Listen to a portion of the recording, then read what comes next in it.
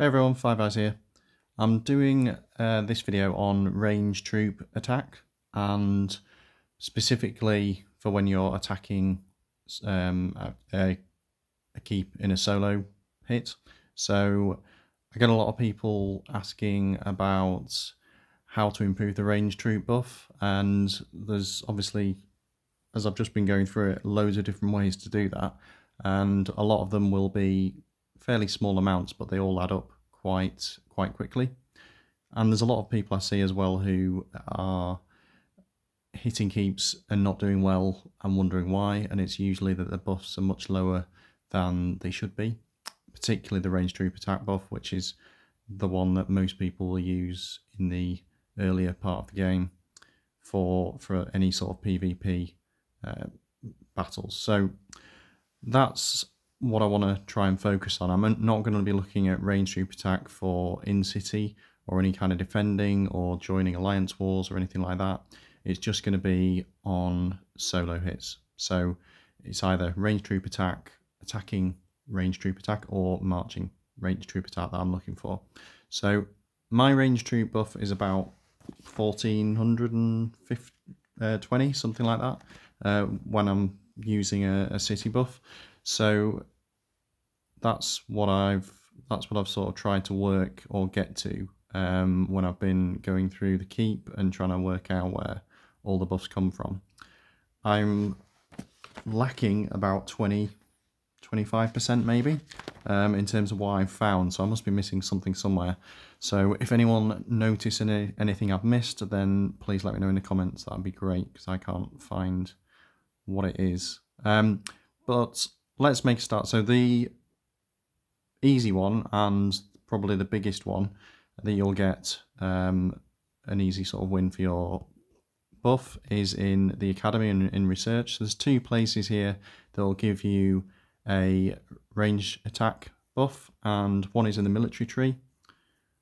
So you've got Toxophilie, don't know whether I'm pronouncing that right, which is 100%. So that's actually probably the biggest single buff you will get in the game, and hopefully anyone who's, well, any kind of reasonable level will have already fully researched that. You've also then got two smaller ones. One is troop morale, which is 10%, and then you've got super troop morale, which is 40%. So in total, you're getting 150% just from that military tree. The other one is in the military advance. So there's two in here. One is accuracy, which gives you 40%, and then you've got advanced accuracy further down here, which is quite expensive to get. You need a lot of gold and speed ups and research stones, but that will give you another 40% as well. So in total in the academy, you're getting 230% range buff alone. The next one, which obviously most people, unless they're over K36 or above, won't have, is the military academy.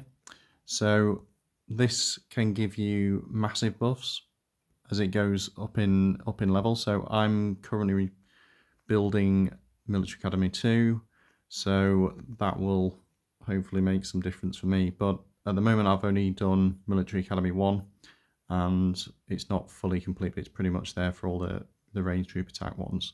So you've got in total in here 12%. There's 6% in this one, and then you've got, I think it's in the mounted one, yeah, it also gives you range troop attack 6% there. So there's 12% purely range troop attack in the military academy. So not much, but if you actually go all the way through to military academy 5, then you will be getting 210% added to your buff. So pretty big as you go through the levels. The next sort of big win for buffs is obviously with your general, which is massively important. So I use Electra, and I appreciate there's going to be loads of different variations on this. All the buffs will be slightly different depending on which general you choose, but yeah, I'm going to go through what I've got because that's the easiest way, and you can obviously check your own. But Electra, the first sort of things to look at are the main skill. So hers is increases range troop attack by 15% and a further 20% when she brings a dragon. So as long as the dragon's equipped, you're getting 35% from her main skill book.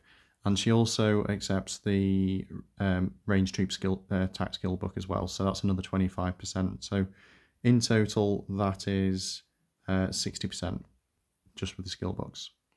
You've then got specialties. So if you've got enough runestones, then you can fully specialize her and make them all gold. So in this one, she's got 10, 10, another 10 and 26. So 56 in total with specialties. And then you've got also the ascension as well. So she's got 5% on the first one, another 5 on the fourth, and then you've got another 25%. So that's 35% in total for the ascensions. And then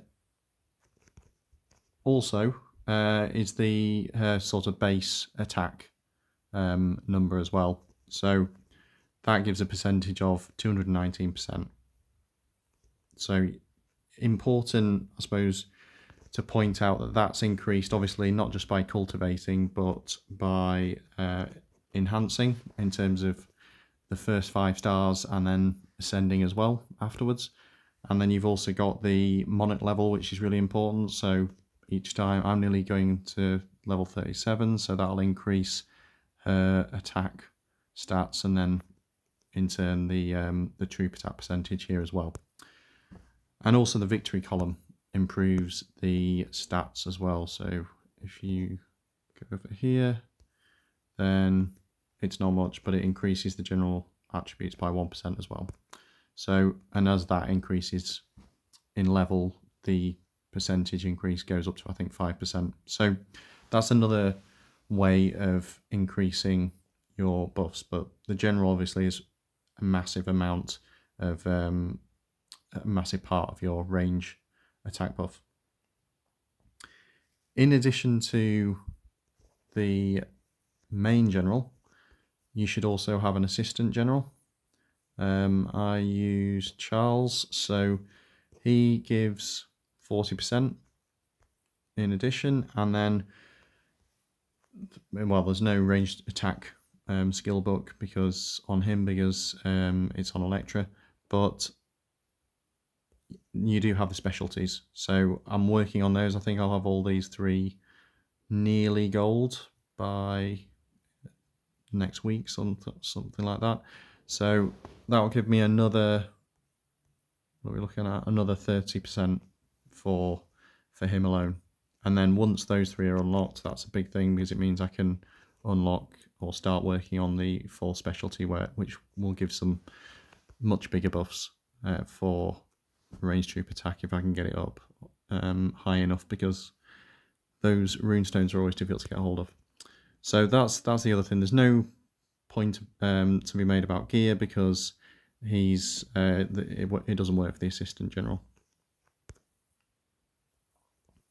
So if we go back to Electra, the other big one is obviously gear, and in total I've got in gear range attack buffs is about 169%. So all depends on what gear you use, what combinations, that sort of thing, but that's what I've got. So if I was using the golden Plantagenet bow, then that would give me about another, I can't remember, about another 35% range attack buff just from the actual gear attributes. And there's obviously other things I could be using, but this is what I've got. So that's another way of doing it. The other thing is that you should always take account not just of the buffs that you're getting from the actual or the basic attributes of the gear, but also the set buffs as well. So it's sometimes more beneficial to combine them, or rather than just having all one set. So there's no real point in me having 4 pieces of Ares and then only 2 of these 2 freedom ones, because I get some extra buff, or an extra 10% buff from the Achaemenid gear as well. So always sort of work out what works best, including set buffs, because they can be quite useful as well. So you can see on these Freedom 2 pieces, you're getting a 25% buff on top. The other element of that is obviously refining. So the 2 pieces that you can refine for attack are the bow and the ring. So you've got, if you're using the Ares or Achaemenid, then it's going to be 100% or up to 100% for each one. So potential for up to 200%. With Civ gear, it's going to be up to 240% in total. So yeah, obviously it's better to have Civ gear for that reason, that you can refine it and get another probably 20%, well, yeah, around about 20% buff increase for each item you have from with the refines. So I've got about 162%. To be honest, these aren't refined that well. They're not bad, but they could be better. But yeah, I did them quite a while ago. So okay, so the other thing I suppose is that obviously Electra needs a dragon to actually get that extra 20% buff. So that leads us on to looking at dragons, which are another big part of range buffs. So I'm assuming you don't have laid on, but if you have an all-star account, then you probably don't need to be watching this video. But yeah, laid on is obviously the better dragon if you have him. But from the majority of people, you're going to have the Celtic Demon. So in terms of what this gives you, you can access what the actual skill effect that it has. So it's got ranged troop attack of 25% at level 10. That will obviously go up and down as you, depending on where you are. And then you've got the dragon talents. So you've got an extra 20% for the first talent, another 10% for the second talent, so 30% there. And then obviously you can refine it as well. So with this dragon, you can only refine it up to 15% max. So you're going to be getting 60% potentially on your refines as well for range attack. So the dragon itself actually, what I've got on the dragon gives 102%. So again, a fairly significant impact. And you've also got if you don't have the dragons, then you've got spirit beasts as well. So I don't really do much with spirit beasts. I probably should do more. But Kong is one that will give you, if you have him, use him, then he would give you ranged troop attack. The Nine-tailed Fox also does, and the Thunder Scorpion is sort of the basic one that also gives you range attack. So those are the spirit beasts that you can also use if you don't have a dragon, or you may need to use a spirit beast. For example, if you've got Mason Weaver as the assistant general, to make sure she gets her full buff when you use her as an assistant general.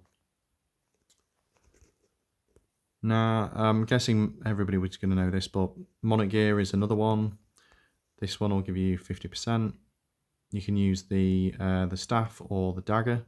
So the dagger will give you more, but it doesn't give you the sort of single attack power. I don't know whether that really makes much difference, to be honest. But yeah, you can use one of those. So that's 50%. Obviously, it changes depending on what level you're on. The Monarch Talents. So when you are doing any sort of PvP, it's best to have a separate talent. You can change them at the bottom depending on what you're doing. So usually you've got one for just sort of your usual farming or nap sort of setting, and then you've got one for PvP. So this is the important one, the subordinate city attack. So that means that each subordinate city you have will boost your troop attack by 4%. So if you've got 8 subs like me, then that's going to give you an extra 32%. And that leads us on to sub-cities. So Japan sub-city is the only one that will give you troop attack buff. So that will give you 8% for a purple, 10% for a gold, and 2% for a white one. So if you had 10% for gold and you had 9 gold Japans, then that's going to give you 90%. So I've got quite a few purple and blue Japans, and that gives me about 52%. So not bad. I still want to make a couple of changes, but generally, yeah, it's pretty good. I don't think I'm going to get many golds anyway. So yeah, that's where we are with Sub-City. So if you want to improve your range attack buff, then you just need to get some Japans. The other thing to sort of mention there, if you don't have any, if you have a really low level main sub, so if you've got a white or green level main sub, then you could put your culture as career, because that gives just having that culture gives you 5% range troop attack buff. And I don't mean the actual sub itself, but it's when you go into the culture feature here. So if you look at this, you can see, yeah, it's got 5%. So the only reason you change it to Japan normally, if it's blue or above, is because it's going to give you, if this is blue or above rather, then it's going to give you 6%. So it's not really worth it if you're doing, if you're changing it for PvP. The other, what have we got next? So Art Hall is the other big one. So these, I think, get really big in terms of the buffs. Very difficult to upgrade them, but these are the ones that will give you more. So I'm on level 3 for most of them, and that's at 12% there for the Excalibur. You've got the Nike, which gives you 18%, and then you've also got the Golden Eagle, which gives you all troops attack of 10%, which I don't have. So, because I can't get Napoleon, even though I keep trying, I can't get him. So yeah, that will probably give me another 18%. I'm not sure exactly, but because I've already got enough scrolls to upgrade it straight away twice. So yeah, it's frustrating, but that will give me some more buff when I eventually get it. So the other one, a minor thing really, is the duty generals. So let's go into it here. So you've got John I of Portugal, who gives you, if you have him as the Archer Camp Officer, he will give you a 5% range troop attack increase. Good, my battery's about to die. So I think he's the only one in the Archer Camp who does that, but with the amount of generals that keep coming out, I have lost track, so there might be other generals that do give you some different buffs, but he's the only one I'm aware of. The other one is Ashoka, who is the Keep Officer, Premium Keep Officer. I don't have him, but he will give you a 20% range attack bonus if he's the Keep Officer. And one thing I did notice actually is that if you ascended John, then he will give you at the 5th star, he will give you, or 10th star rather, he'll give you another range attack, a troop attack of 10% when he's the Archer Officer. All the other ones are in city, but that one isn't. So that was just something I noticed earlier. So the other big one in the Archer Camp is Blazons. So you've got two things here. One is the Valor set, the set buff, which will give you 10%, and then you've got your two here. So you've got your Shadow and Light Blazons, which will give you whatever it is, depending on how lucky you are and how much you upgrade them. So I've got about 39% worth from these two. So this one's at level 14 because it's actually got 3 decent buffs there, so I'm going to be hoping that when I get it to level 15 I get another range attack or marching range troop attack buff on that one, but I'm sure it won't be. I'm expecting troop capacity or something, but those are the 2 that can be that can give you a ranged troop attack buff. Other things to note, so VIP levels, so if you're VIP level 17 and above, you get a all troops attack buff, which goes up to something crazy at VIP level 25, yeah, like 100%. So yeah, never gonna get either of those. And the other sort of temporary ones are the shrine.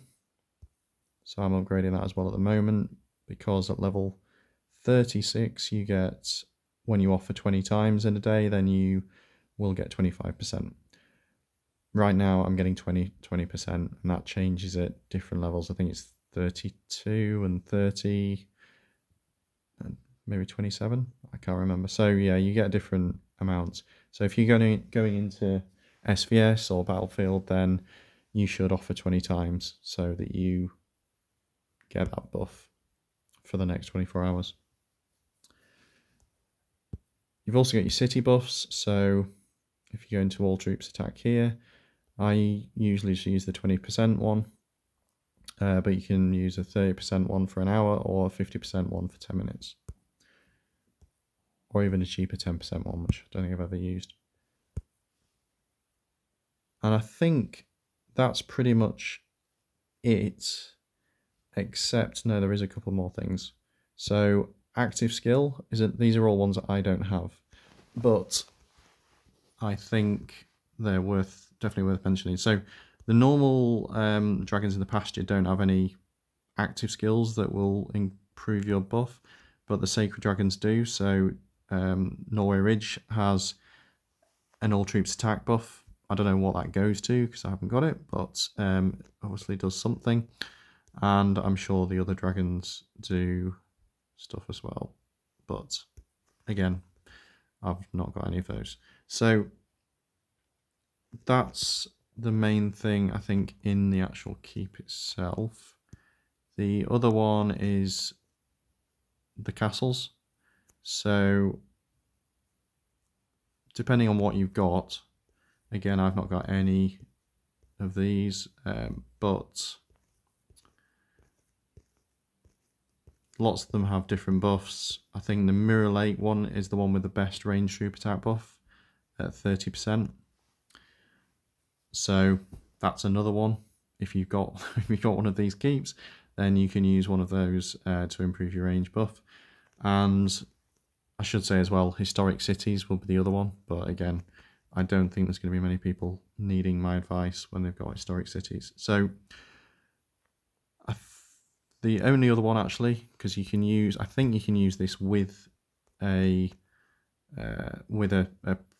keep decoration, is in the Miracle and Dragon section, when you get level 16, sorry, level 15 dragons for 6 dragons, then that will give you another 5%.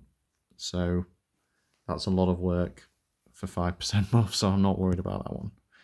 So I think that's everything I can eke out, and hopefully that helps give you an idea of where you can look to improve your buffs. Some things are easier than others. Actually, I know what I've missed. The civilization treasure. That's exactly what I've missed. So yeah, the Fabergé egg is the other one that increases your range troop attack. So that's probably what I was missing before. I don't know whether there's any other ones that also have some kind of attack. No. So yeah, so it's just the Fabergé egg. As you increase that, it will give you better buffs. If you want to go, when you get it to level 3, it gives 15%.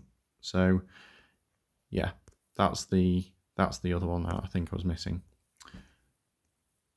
And hopefully that, although that doesn't quite account for it, so there must be something else. But anyway, there must be about, I think I'm missing 15% somewhere. So yeah, if you see anything else, let me know. But hopefully that gives you, yeah, some idea of what you need to look at to try and improve your range buff. And obviously it's applicable for any other troop type as well, but just in slightly different ways. So yeah, thanks a lot for watching, and yeah, leave a comment if you've got any advice on what I've missed, or any if it's helped at all. Thanks very much. Bye.